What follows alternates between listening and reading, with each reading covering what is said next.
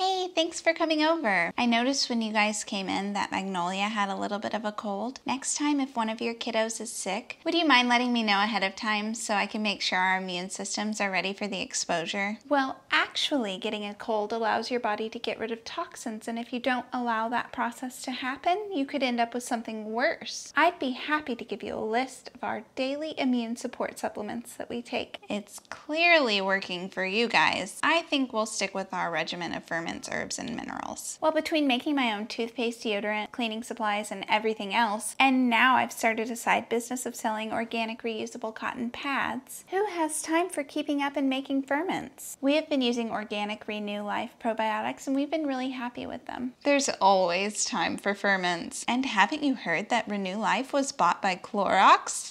Well, what kind of mascara are you wearing? Didn't you tell me you wore Burt's Bees? That was also bought by Clorox. Actually, I switched to Toups Co mascara. It's made with spring water, chamomile, and cinnamon bark extract.